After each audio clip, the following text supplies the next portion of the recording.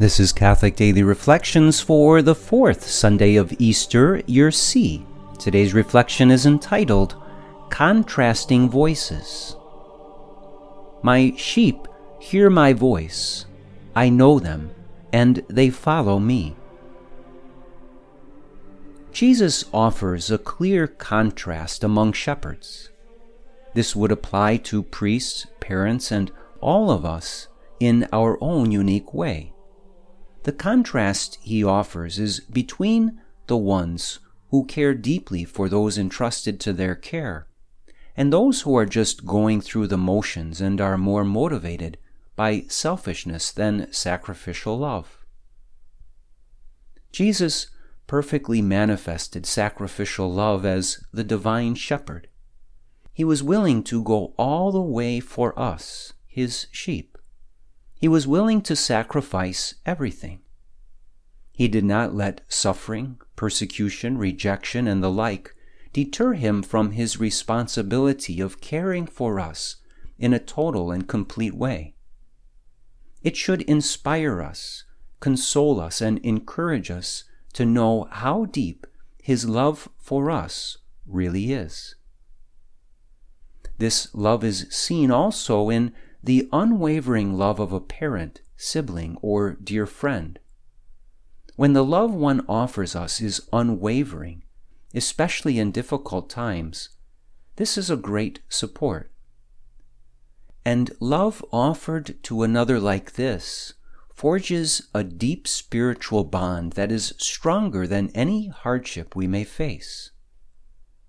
No matter what wolf comes our way, we must know of the unwavering support of the divine shepherd.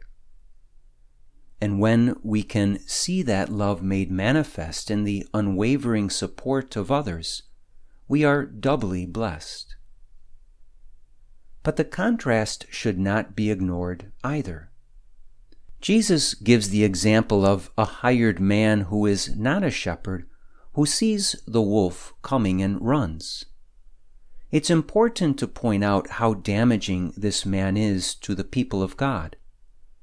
When he runs from his responsibility and gives into selfish motivation, he leaves the flock untended and vulnerable to attack. We should see in this hired man the temptation we all inevitably face in life. It's hard to stick with it through the hard times.